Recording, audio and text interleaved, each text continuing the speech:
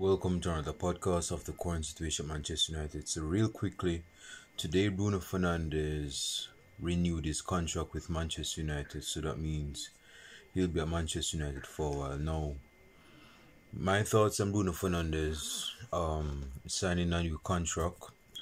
We do need Bruno Fernandes. Although I've had mixed feelings about Bruno Fernandes in recent past, but I believe now he's turning the corner. I believe he's matured to somewhat degree, and he's making better choices when he's on the ball. He's not, playing the ball and throws it into space where the players is not even there. So I see him being a key figure for us this season, and he has been a key figure for us. Let's not downplay on that. For the 4 seasons he's been here since 2020.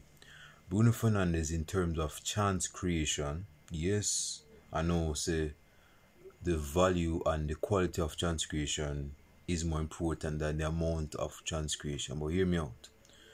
The fact that he's like number one when it comes down to chance creation tells you a lot about how vital and important he is to this side. He's not a passenger in this side like a Scott McTominay. Is me. He's a really crucial player in the squad. So yeah, man, my hand is kind of getting weird, so I have to switch hands. But yeah, Bruno Fernandes signed a contract. I'm happy with that.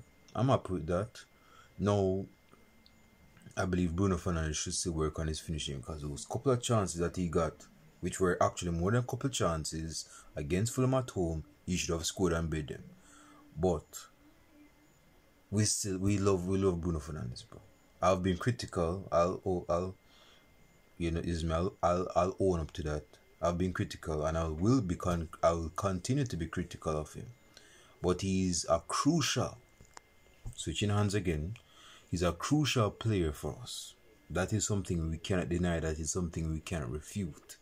So him signing a contract with us means that he's our player, and I believe he'll become a Manchester United legend. He's on the verge of becoming one. I think this brethren, not that stats make you the legend of a club, but he has like over 60 goals in a competition for Manchester United and 48 assists, which is a good return over 4 years. So yeah, man, let me just say this, that I'm proud of Bruno Fernandes being here, staying here, and not that he was going anywhere anyway, but he's renewed his contract and his future is with us.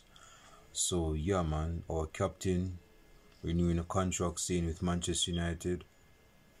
I'm happy.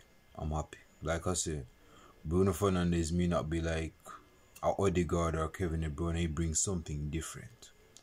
You see me? So yeah, man, that's all I want to say. For you guys in North America, good night to you. I might do a video tomorrow. I'm not sure. Run my mouth for a bit. Catch up on the latest Manchester United news. I'm not sure, bro. But we'll see how that works. But until then, my brother is out. Good night and peace.